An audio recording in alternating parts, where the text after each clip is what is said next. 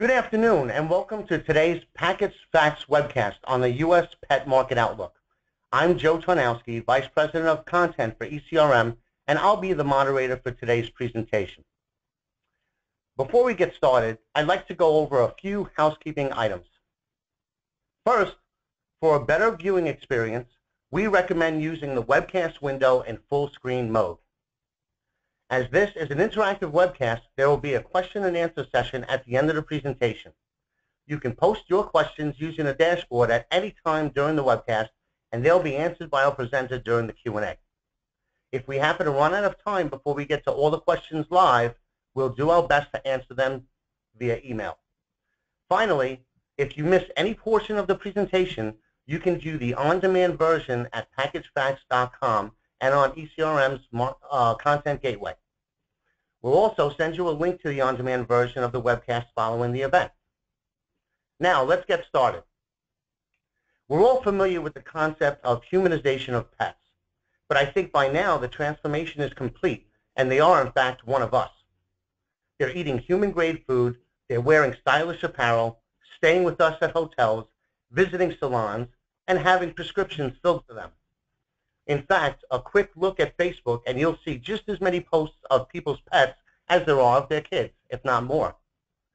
At ECRM's pet planning session meetings held earlier last month, this was especially evident in the products that suppliers were highlighting.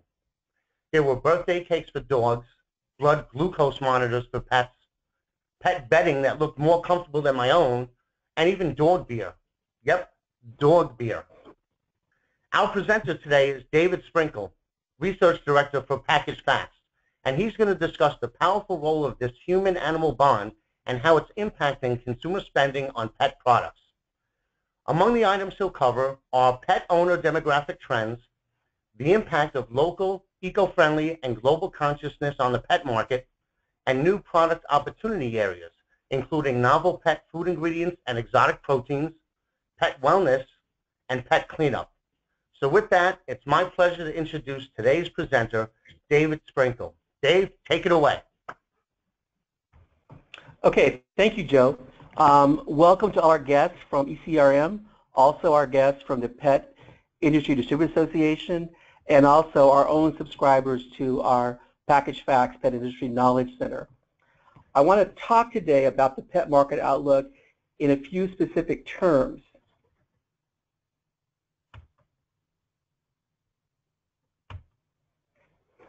First, I want to look at pet owner demographics and pet ownership rates. Then I want to go from that to looking at millennials and the role of millennials in defining the direction of the market, both in terms of their use of tech and also their distinctive attitudes toward food and pet food. And then I'll wrap up with a few top-line comments looking ahead, some growth projections, top line, and some conclusions. So to jump right into pet ownership rates, these are some data from the Simmons Market Research. This is a huge national database. They've been around for decades, I think since the middle last century, and each of the surveys represented here has a sample of about 25,000, and it's a very scientific random sample. So with that in mind, looking at the household ownership rates for dogs and cats, the percent of U.S. households who own dogs and cats, that has grown from, in the case of dogs, from 35% in 2006 to nearly around 40% in 2015. And this has been a steady climb in ownership rates. For cats, in contrast, ownership rates have held their own at around a quarter of households. And while the most recent year shows a little bit of jump, it's basically been steady and holding its own. We'll have to see in the future whether that jump showing for 2015 will hold in the future. But in terms of pet ownership rates, the star of the show have definitely been dogs.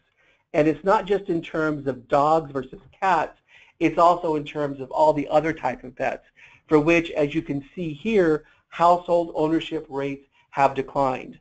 So not only are they a fraction of the ownership rates that we have for dogs, but they're in decline. And that includes your traditional sort of other pets, such as fish and birds, but also your more exotic and specialty pets.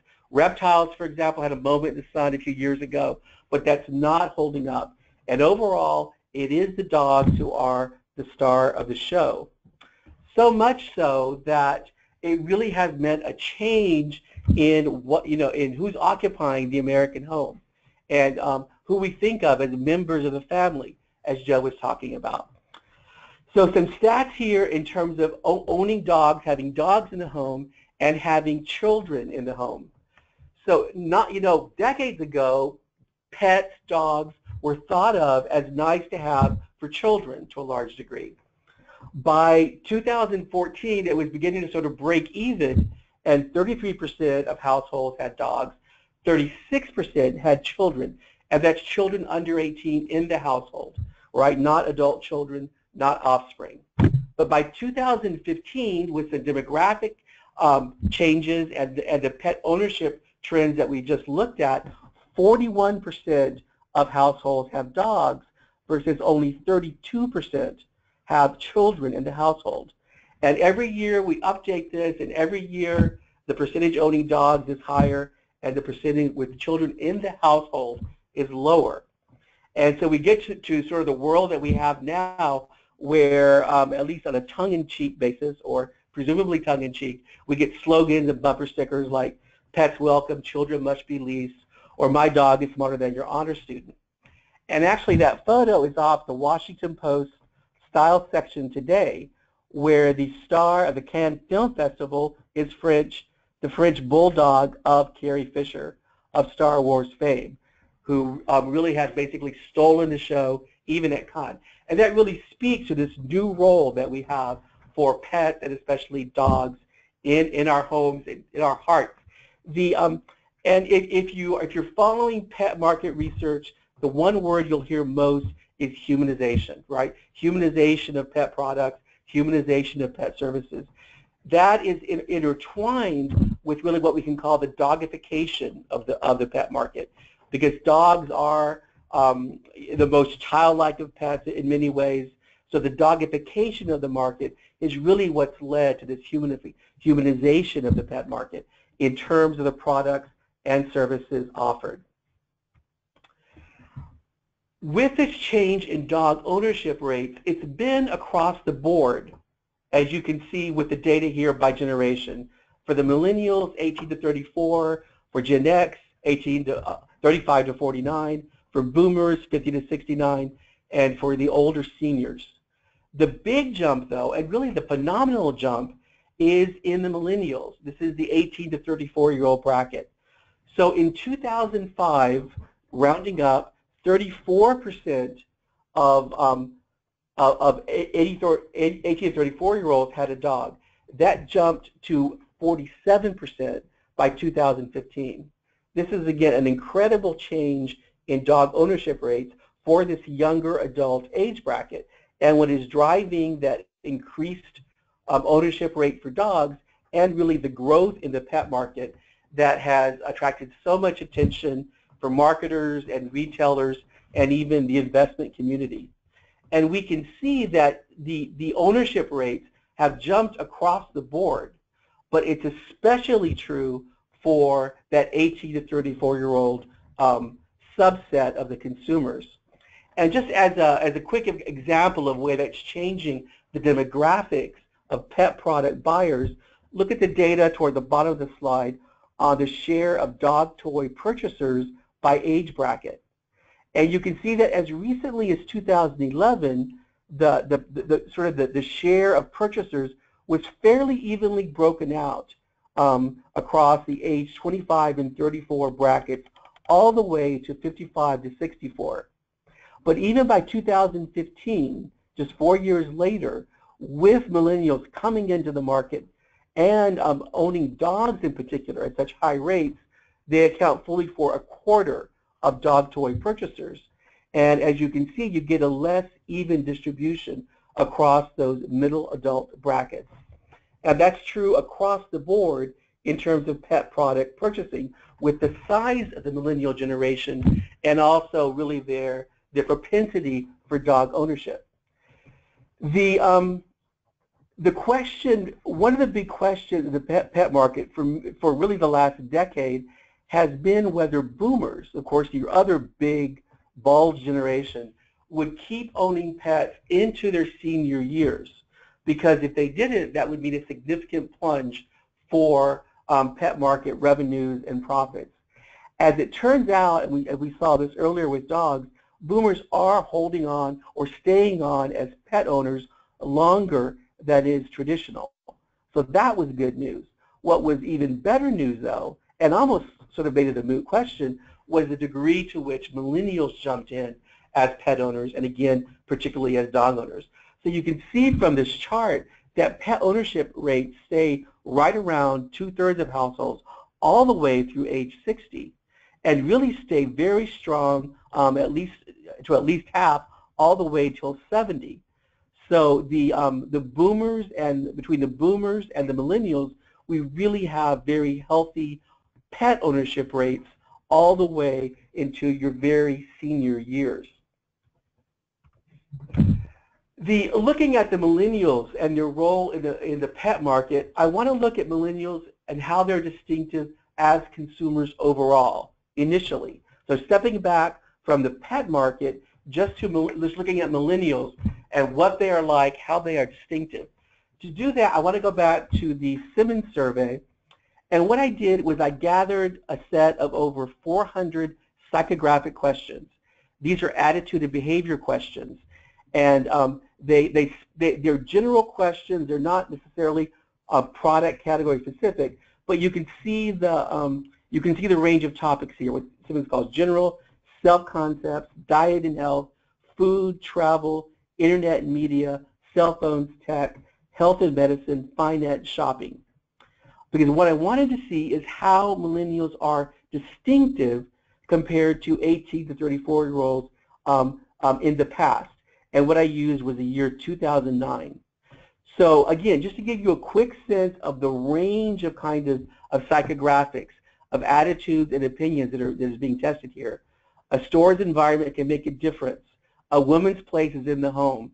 Advertising is a waste of time. This is whether you consider yourself affectionate, passionate, loving, romantic. All products that pollute the environment should be banned. Taking medication, coupons, meal times, breakfast, cable TV, children, child raising, computers, fast food, financial security, a whole range of questions. And looking specifically at the percent of 18 to 34-year-olds who agreed with these statements in 2009 versus now in 2015. So making this comparison to get at how millennials are distinctive. And you can see from this top 20 slide, these are the top 20 psychographics of over 400 in which the change of the percentage of 18 to 34-year-olds between 2009 and 2015 really jumped up. The question here, how many of these major, most significant changes involve tech? Of the top 20, all of them. All of the top 20 changes are about tech. So you can see the jump, for example, from 15% of 18 to 34-year-olds in 2009 to 45% in 2015 for rely on my cell phone to keep up with news or sports. Use my cell phone in many different ways. Use information from my cell phone to decide where to go or what to do in free time. The extra features of my cell phone are more important than traditional calling features. And on, to relationships with families, to relationships with friends. All kinds of different areas are affected most significantly by tech, and especially by cell phone, but also, of course, by the internet.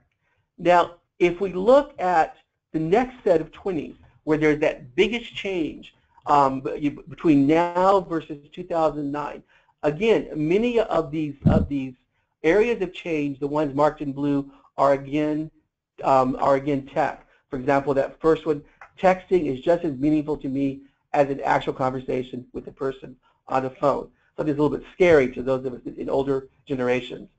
But the other subset where you start seeing important changes in attitudes are those marked in green, are about food. So we see salted snacks are my favorite snack. Most frozen dinners have little nutritional value. Again, they're agreeing with this. Usually only snack on healthy foods.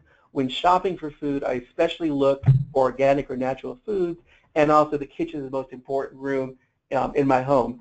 And even, of course, these are primarily about health food, about natural eating, and even something like salty snacks are my favorite snack that also ties in with, say, nuts and seeds as snacks as opposed to candy. So there's also a health dimension to that.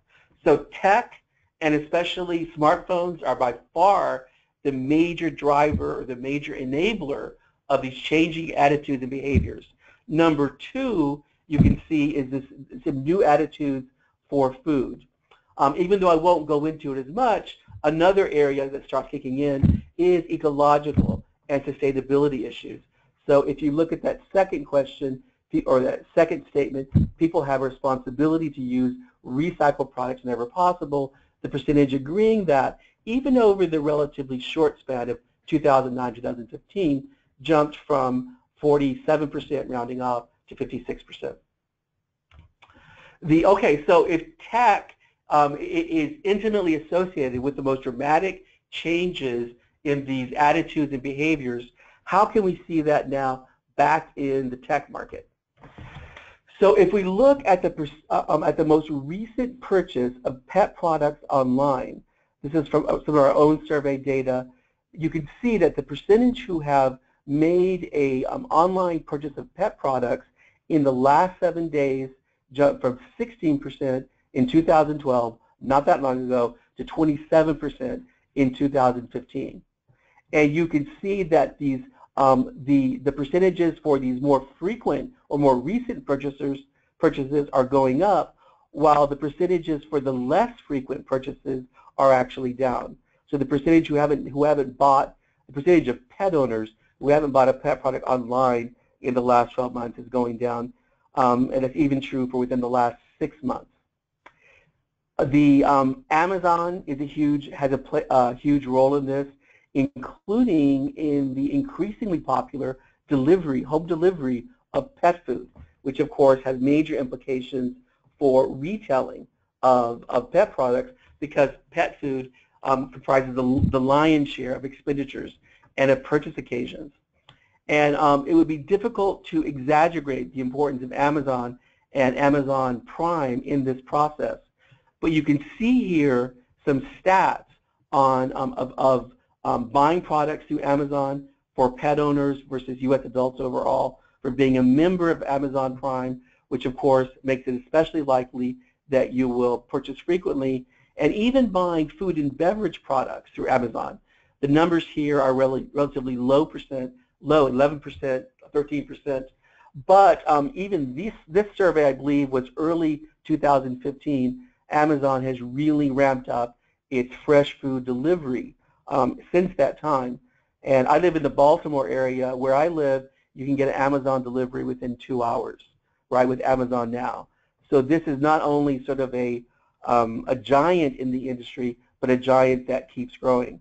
And especially in terms of home delivery of pet food, especially for your urban consumers, you can see high rates of having pet food delivered to your home.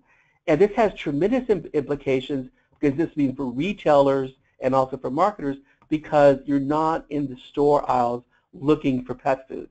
And that especially has implications for more impulse categories, such as pet treats, for example, unless they're tied in somehow to the pet food regimen, or for toys. So again, this is a major, I wouldn't say disruptor, but certainly a major force in the marketplace. In terms of using the internet and smartphones, mobile technology for pet products in the last 30 days, you can see how common it is, and for what a variety of reasons, to research products, to compare prices, to look for promotions and sales, look for coupons, to buy products, to compare products, and so forth. And even for your less frequent sort of medium for this, your smartphones and tablets, you're still seeing some pretty strong numbers. So you can really see here the degree to which digital media, this consumer-facing technology, is really changing the way we search for pet products, search for pet product pricing and bargains, and even buy pet products. It also really changes the way we interact with our pets and monitor their health and well-being. Some of our own survey data here on the way you use media to track your dog's activities. And you can see here, I won't go over all these numbers. You will have the deck available to you after the webinar, so you'll be able to see those numbers at your own leisure. But you can see that these are really high numbers, and that often, especially for your more specialized forms of monitoring your dog's activity and well-being and health, the millennials are doing at even higher rates than your older consumers or than adults overall. So for webcam, for smartphones and tablets, for collars with tracking devices, you can see how millennials are doing this even more than U.S. pet owners overall, even though the overall rates are pretty robust in themselves. You can also see when you look at the use of maps for sort of pet-related purchases. Again, very, relatively high rates here, robust rates across a variety of purposes. And also when we ask, would you like to use these in the future, even higher percentage than those who have used. So nearly a quarter have used mobile apps to receive digital coupons. Over a third would like to in the future. So there's definitely growth in the use of mobile apps for these pet product purchasing and even delivery, other types of services, the way there is for consumer apps overall. When thinking of pet products and technology, you can see the way that they're transforming the market and raising new possibilities. So say, for example, we have a litter-made automatic litter box here, which of course automates the process, makes it more convenient, less messy, but it's also now, for example, designed to go with a more natural cat litter, a corn fiber-based litter. So you're not only getting sort of the technology, the automation, you're also able to incorporate sort of that eco-conscious shopping if you go that route. That's also true with your Nature's Miracle, with their automatic litter box and their natural cat litter that goes with that. And you start getting into where you really are providing a solution or a service for pet owners. So say with Nature's Miracle, it's not just a litter box, it's not just cat litter, it's also an odor control litter system. And with the automatic litter box here from Our Pets, that's also has a Bluetooth function attached. And so you can monitor your cat's use of the litter box. And certainly if there's any disruption of the cat's routine, and if you're away at work or you're away for a short trip, you can monitor sort of the continued function of your cat and well-being of your cat through this kind of technology. And we expect to see more and more of this in the pet durables market. And I think for the market overall, it makes a lot of sense to rethink pet product categories as also providing a very specific solution and service that helps it to stand out from competitors. And so looking at these images, one, we have now very fashionable, especially urban areas, is your fresh meal kit delivery. For example, Blue Apron. So we have that now for dogs, for pets. People have been talking about meal solutions in the grocery industry for decades. Meal solutions is now a relevant term for our pets. And you have not simply, say, a bowl for your dog food for your kibble, you have an automatic feeder. And not only is it an automatic feeder, but it also has portion control. And so it can provide sort of a weight management service in relation to feeding your dog or your cat, in addition to ensuring this constant supply or this steady supply of pet food. You also have pet treats that provide dental health, oral care, oral hygiene. You have water bowls that are also a fountain that help provide fresh aerated water for your dog or cat. You have grooming tools that help sort of preventatively sort of stave off problems with shedding. So you have de-shedders that help avoid that problem before it's all over your household. You have flea and tick collars that also provide a calming function, again, providing this extra service in addition to its immediate function. Or, for example, you have this very upscale cat perch that, in a way, is sort of a gym membership for your cat, right? If you have enough imagination, it's a personal trainer for your cat. So it really is providing a service, a solution to a problem, to a concern, above and beyond the way that we have usually been thinking in terms of these pet categories, food and non-food. Looking also at that cat perch, you can also see that we really increasingly expect for our pets the same kind of quality, the same kind of standards, even including design standards that we expect for ourselves. We can really see that when we get to pet food most directly and most explicitly.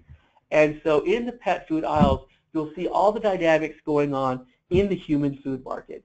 The emphasis on fresh, the emphasis on superfood ingredients such as kale, the emphasis on real foods, on whole foods, on high quality natural ingredients, on knowing what those ingredients are. You can see in this true food, pet food, you can see it's whole food, baked in small batches, baked in distinction to extrusion, so you have lower temperatures, ideally more preservation of nutrition. You can see that small batches, again, also a term for the human food industry, the idea of crafted, artisanal food products.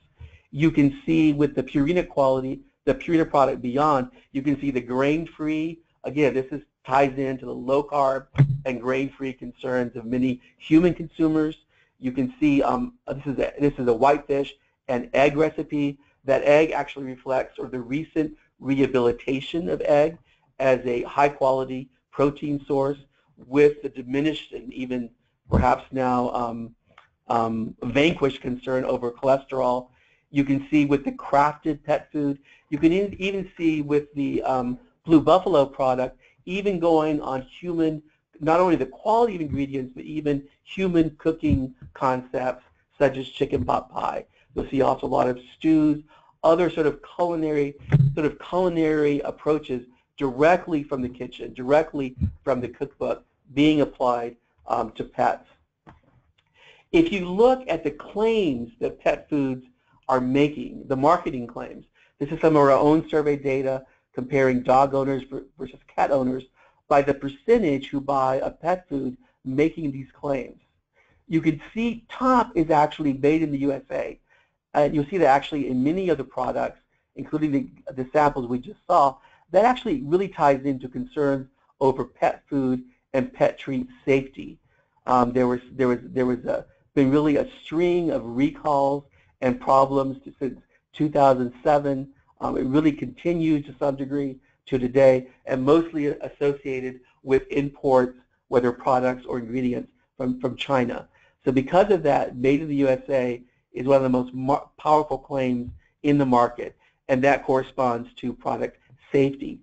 But looking past that, at these additional sort of top concerns, natural, grain-free, gluten-free, non-GMO, organic, even locally sourced, ancestral, paleo, these are all really torn from the pages of the human food market, right? These are the same concerns transferring over to our pet food.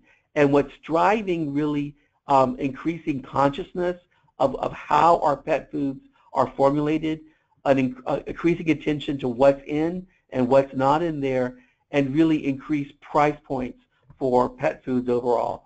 In the specialty market, certainly, but in the mass market also. So even in the mass market of discount stores like Walmart or Target or supermarkets or drugstores, even there, the brand or the brand lines that are claiming sales growth are your premium brand lines, if not super premium. We can see some of these human concerns transferring over to the pet market, for example, or the paleo or wilderness trend with dog and cat food. Again, this is straight from the paleo diet, the idea that we should eat more like cavemen, to have waistlines more like cavemen, cave women. So you can see here, this is some data from GfK on pet specialty sales for pet food meal for some of your more exotic meats, your wilderness meats that are popular now in pet food formulation. And you can see really very robust sales growth percentages here for pet food formulations with bison or buffalo at 6%, for duck at 9%, for salmon at 14%. All of these animals, all the fowl, game bird, or fish that have these sort of wilderness hunting association. It's also rabbit, it's also venison, even goat. Anything that's not associated with domesticated farm animals and sort of big food and sort of your big food industrial processing. So in this Nature's Valley Instinct formula here, you can see this cat, striding in the more or less wilderness like a big cat would do. So there's a sense that these our kittens are they come from the wild. They should eat like they come from the wild with sort of a hunting meat such as rabbit. This is indicative again of rethinking what we're doing with pets and in following all these concerns from the human food market. We can see that all not only in the formulations of pet food and how they're changing, but also even in the formats. So we have frozen and refrigerated pet food with visible inclusions of sort of human food like vegetables. We have freeze-dried, an important freeze-dried and raw trend, because freeze-dries help preserve the natural nutrition of these formulations. And we have also dehydrated, other new alternative formats that attempt in different ways to give us a better quality formulation, better natural nutrition for our pet food. And it is all essentially about natural nutrition, which we associate with health. So again, one of our own survey questions here, I place a high priority on buying pet foods with natural ingredients. 25% strongly agree, motivating their behavior. 29% at least somewhat agree. A significant percentage also are sort of middle of the road, but look at how few somewhat disagree or strongly that should be disagreed with that compared to the percentage who strongly or somewhat agree. A major driver in the market, and again, expecting for our pets exactly the kinds of things that we want for ourselves.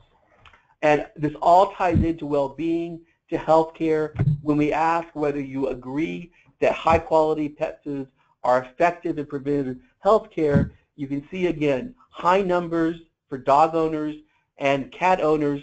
Not only that, but the numbers jumping up. Say among dog owners, 18% strongly agreed with that claim in 2014, jumping to 37% in 2016. And also, as importantly, look at how few actually disagree with this statement. So a very clear tilt, a very clear slant to the landscape there.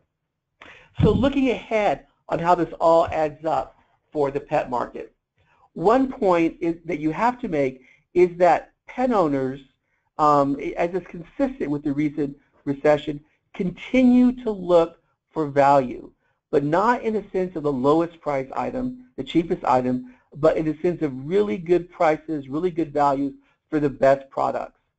So we can see here some of our own data among pet owners who actually are somewhat more affluent than adults overall. Still, 34% strongly agree that they're looking out for lower prices, special offers, and sales, and 37% somewhat agree. Look, again, in contrast, at the very low percentages who disagree at either level with this. So it is true that your pet product shoppers, even if they want organic venison as the meat for their pet food, they're still looking for good prices. If we look at the question, I'm spending less on pet products because of the economy, again, not necessarily great news here, although things are getting better. And we can see that as of 2013, we can at least say that the plurality, the highest percentage, at least neither agree nor disagree. So at least they aren't being sort of dragged down in their pet product purchasing by economic concerns. And we can see that whereas in 2011, the 22% at least somewhat agreed that they're spending less on pet products because of the economy.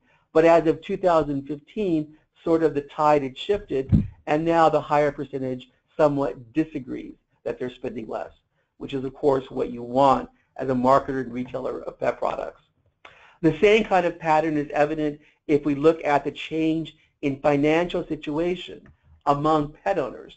And you can see here the majority define themselves as about the same, the plurality, I should say, from 2012 to 2015. But there has been a shift in tide where your sort of second highest share has gone from somewhat worse off to somewhat better off in 2015.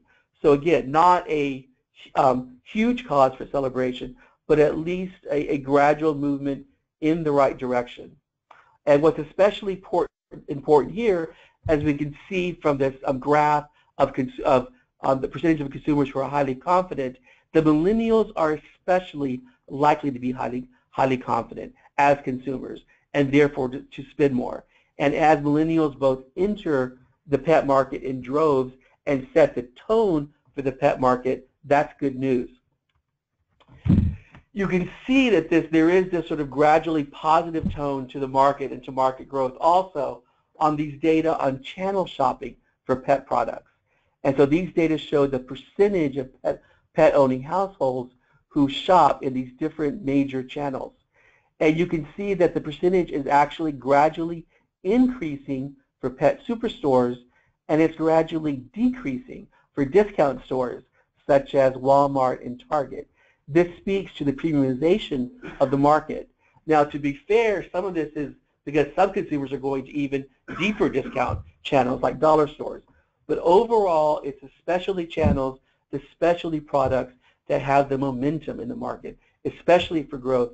And this is consistent, again, with the humanization of pets, especially of dogs, and of wanting for our pets, for our dogs, for our cats, exactly the kinds of things that we want for ourselves. Because of that, these are some of our market projections for the overall pet products and services.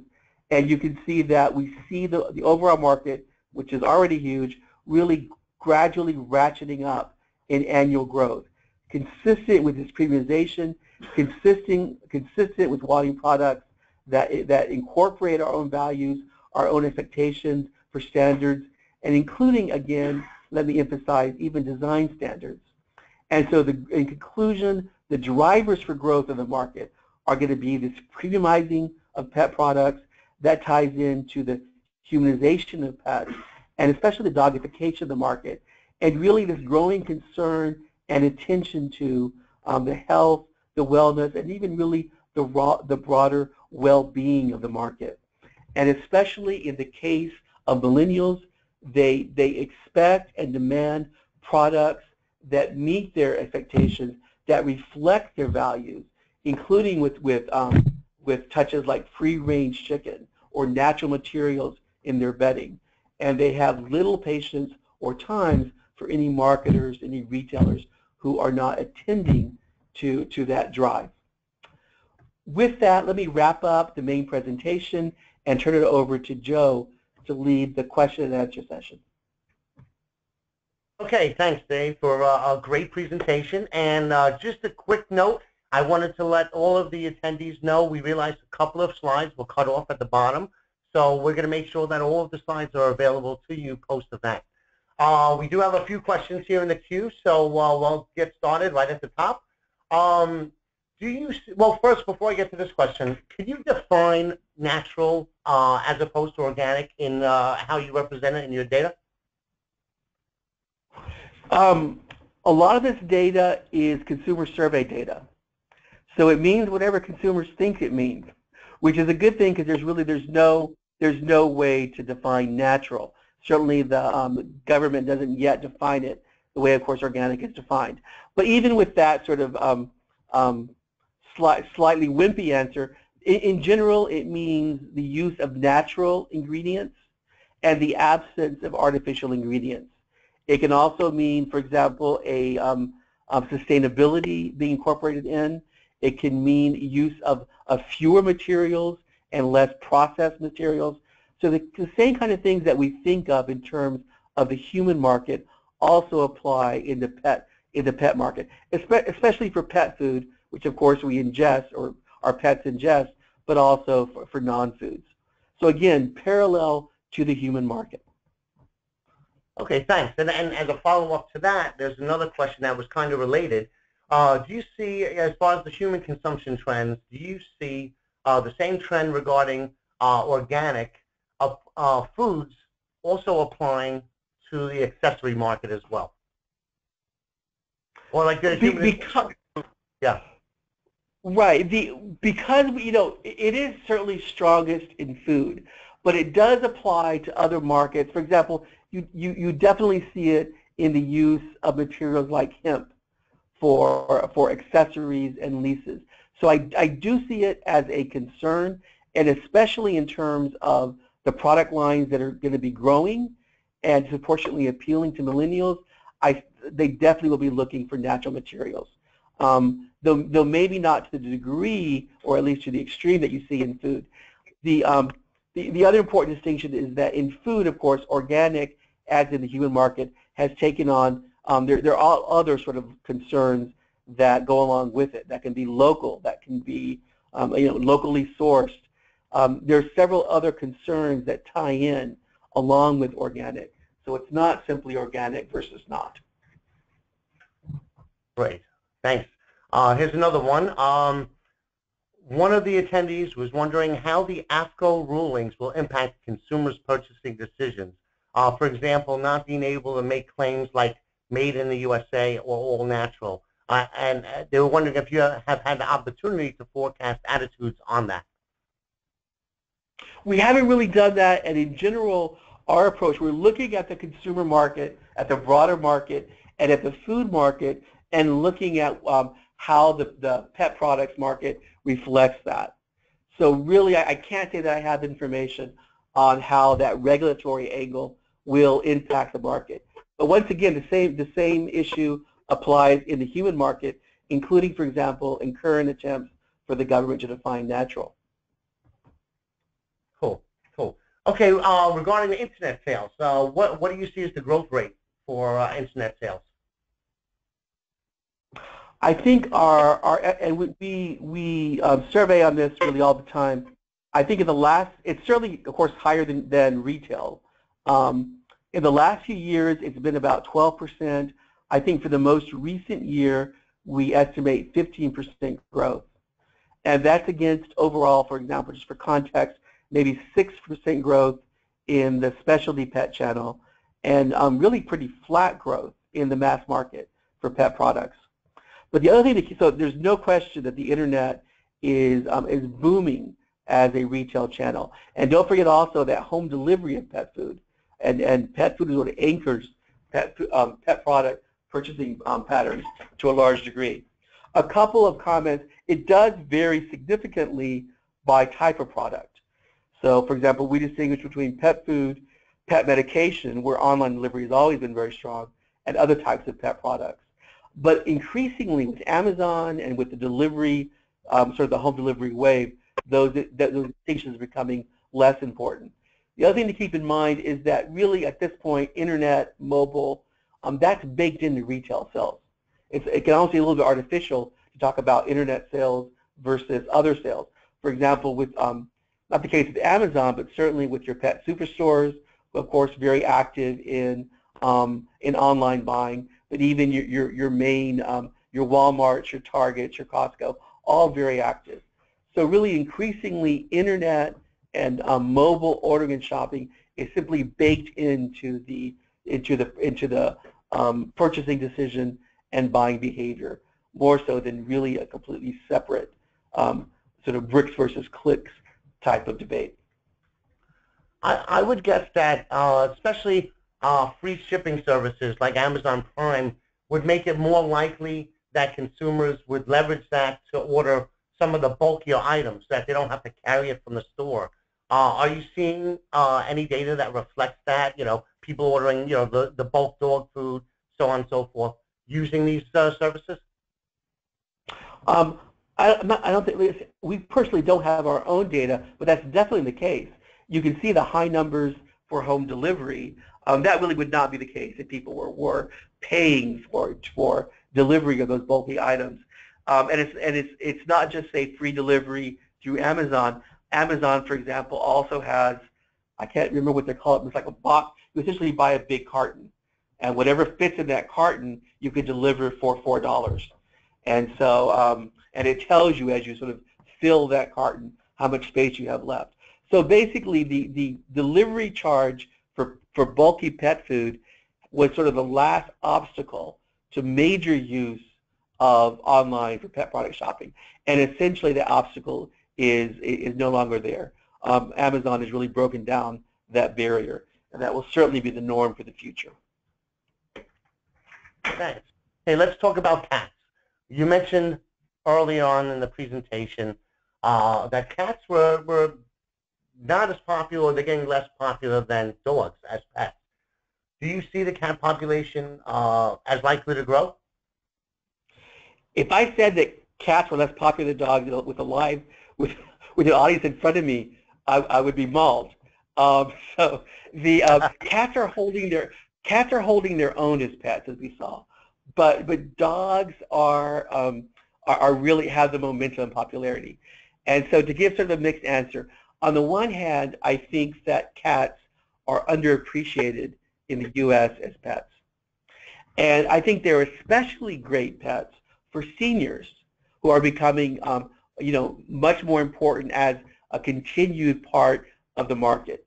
And of course, cats really make sense with the urban living and condo and small apartment trend. So in a lot of ways, cats have a lot going for them. And maybe the uptick that we saw in the Simmons data for 2015 is an omen of things to come. On the other hand, it's hard to compete with dogs, and especially with small dogs. And really the trend in dogs has been towards smaller dogs, which are they work better with urban living, with apartment or condo living. And that's tied into their increasing popularity as pets. And so once the trend goes to small dogs, then your competition is more direct. So we'll see. But cats are holding their own, but again, it's tough to compete with a puppy in terms of the overall marketplace. Thanks. One of the unfortunate things happening with the parallel of with the humanization of pets is that, like Americans, pets are also getting the problem. They're living longer, so they're getting aging problems, and a lot of them are getting obese. So, what trends are you seeing there as far as products aimed at aging pets and fat pets and pet health? There's definitely a significant percentage of products. You have both your senior and weight management products. A lot of pet food formulations are in that vein, but also you see a lot of attention to the usual health concerns of seniors. For example, mobility is important in pet supplements and even in pet treats. And we also have, for example, in pet bedding, a lot of orthopedic kind of mattresses, even in stuff like leashes and harnesses, a lot of special accommodations for aging pets and other type of sort of pets that have mobility challenges. So that's definitely a big part of the market. It has been a big part of the market with boomers' pets, of course, especially because our pets age with us. To a degree, though, with the millennials entering the market, your puppies and your kittens now are as important as a new segment because, of course, your younger pet owners, your first-time pet owners will tend to have the younger pets, but not necessarily if they adopt from a shelter, as is increasingly the case. And you mentioned pet supplements. That was one thing that I was amazed to see at our pet planning sessions last month, was the fact that there were so many supplements out there, and not only that, but so many supplement delivery forms. So you had either pills, you had liquids, you had sprays, all different ways of delivering supplements. And the supplements, they address a lot of the same things that we would address with ours, for your joints, for probiotics, calming. I mean, it's amazing that pets need to be calmed down now. So we're starting to see a lot of that in the products at our shows as well. Okay, I have another. We're getting close to the end here, but I do have one other question for you, and that is on the proteins, exotic proteins. Um, One area that humans are starting to get into are insect proteins. Have you seen that on the horizon for pets? It's actually here. You'll see there are at least pet treats that use cricket powder, which is the main insect protein. So I definitely see that coming. And the really as a broader trend, um, a longer term trend with world population, we're going to have to turn more to alternative proteins, and especially plant proteins, maybe insect proteins, for our protein needs as humans as well as pets. And so especially over the long term, I see that happening. And millennials, once again, are especially prone to be eating less meat, to be consciously seeking out alternative protein sources, and especially plant protein sources, and to be vegans, which of course would not work well with that cricket powder. But yes, I think that will be coming, and at least in terms of, at least at a niche specialty level, it's already there, at least in pet treats. Great. Two more questions, then we got to wrap it up. The first one is, what percentage of pet specialty shoppers are switching to multi-outlet or vice versa? You know, I'd almost say all of them. That's a little bit glib. I don't have the data at my fingertips. We do track that, but certainly multi-channel shopping is the norm. There's just no question. Unfortunately, I can't remember the exact stats, but especially when you factor in internet-only retailers like Amazon, the multi-outlet shopping is the norm, and even really multi-channel. So people absolutely shop both in pet specialty, in the pet superstores, and in the mass market. They might buy cat litter here. They might buy their pet food somewhere else. They might buy their next, collar online. That really is the norm. And it's not even with the percentage of customers who are sort of channel loyal. Even then, it's even channel loyal. It's not to a single retailer. So absolutely the norm will absolutely increase in the future. Okay, final question. Are millennials buying more toys for their pets because they're earlier in the pet ownership life cycle, like a novelty effect, or is it perhaps due to them taking in younger pets? What's your thoughts on that? I would say both those. And off, just the gut instinct. Again, I might be shot for this. It seems to me that millennials had a lot more toys than I did when I was growing up. So I think there's also just what you're used to. Again, we want for pets what we expect for ourselves. So watch for digital toys for pets near you. Okay, great. Well, unfortunately, we've run out of time. If we didn't get to your question, we'll be sure to answer it via email. So on behalf of ECRM and Package Facts, I'd like to thank everyone for joining us. Thanks to the Package Facts team for the amazing data. And if you missed any portion of the presentation, you can go to packagefacts.com or ecrm.marketgate.com, and we'll have links to the on-demand version. You'll also find several in-depth research studies on the pet market available at the Package Facts website. And last but not least, don't forget, ECRM's pet planning session next year will be held April 24 to 27 in Oak Brook, Illinois. And for more information on that, you could go to ecrm.marketgate.com. Thank you, everyone, and have a wonderful afternoon.